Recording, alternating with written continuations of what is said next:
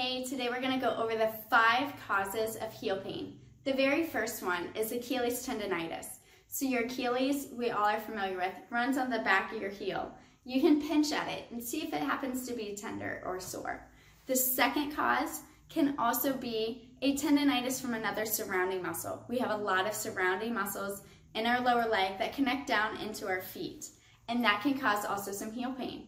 The third thing it could be is plantar fasciitis. So we have something called the plantar fascia, which is a thick connective tissue on the bottom of the foot, and that can become inflamed and tight.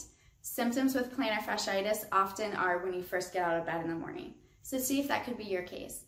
The fourth thing that it could be is a heel fat pad syndrome. So we have this fatty layer on the bottom of our heel, and sometimes that can get inflamed and cause discomfort. And the fifth thing that it could be is just ill wearing or like ill proper fitting shoes. So they don't fit properly, they don't hug the heel, and you're getting extra movement within the foot.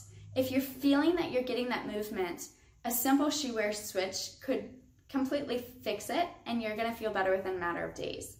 If it's not going away within a matter of days and you're still looking to figure out what it is, reach out, send me a message on my website, and let's see if we can problem solve it a bit together. So the website's athletity.com. You can scroll to the bottom and it says ask a specialist a question. Send me a message and let's chat.